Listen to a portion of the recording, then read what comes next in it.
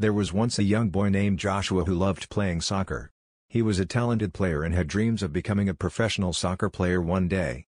However, Joshua's faith was also important to him. He loved going to church with his family and reading the Bible.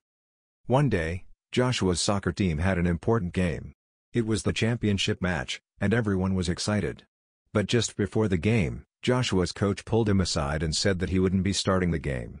Joshua was disappointed, but he knew that he had to trust his coach's decision. As the game progressed, Joshua watched from the sidelines, hoping for a chance to play. But the game was tied, and his coach didn't put him in. Finally, in the last few minutes of the game, the other team scored, and Joshua's team was down by 1 goal. The coach called a timeout and looked at Joshua. "I'm putting you in," he said. "You're our last hope." Joshua was nervous, but he knew that he had to do his best. As soon as Joshua stepped onto the field, he felt a sense of peace. He prayed silently, asking God to help him play his best and to give him strength. With just seconds left on the clock, Joshua saw an opportunity. He kicked the ball with all his might, and it sailed past the goalkeeper and into the net. The crowd erupted into cheers, and Joshua's teammates lifted him up in celebration. After the game, the coach pulled Joshua aside. "You were amazing out there," he said. "I'm sorry I didn't start you, but I knew you were ready when we needed you." Joshua smiled and thanked his coach. He knew that his faith had played a big role in his success on the field.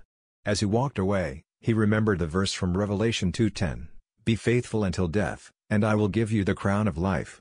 He knew that he would face many challenges in his life, but he was determined to remain faithful to God, no matter what.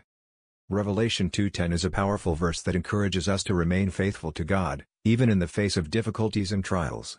The promise of receiving the crown of life is an encouragement for us to persevere in our faith, no matter what challenges we may face.